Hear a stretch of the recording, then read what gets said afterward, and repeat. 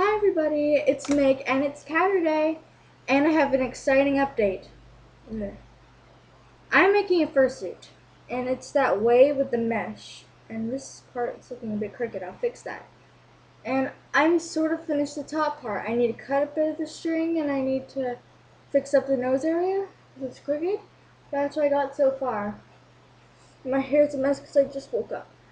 And, well, I didn't just wake up, I just didn't get ready. So I've been working on this. My mom got all the stuff. One second, excuse my terrible fingers.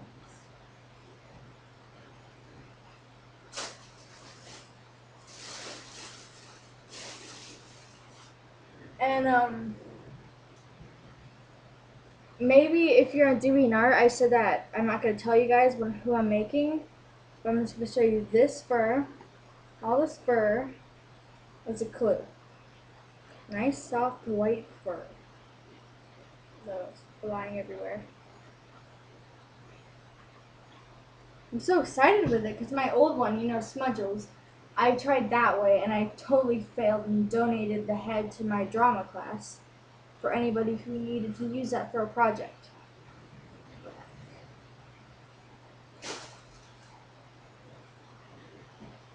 And a spinach hair. I think it's looking good so far. I'm about to finish the bottom jaw. Like for a couple, I've been working on this part for hours because like I didn't know how, but it kept flopping. So then I finally figured out to tie this elastic under it, and now it's like in perfect shape. Yeah, but I think it's gonna be a hinged jaw. If not, then it's just gonna be normal. So yeah.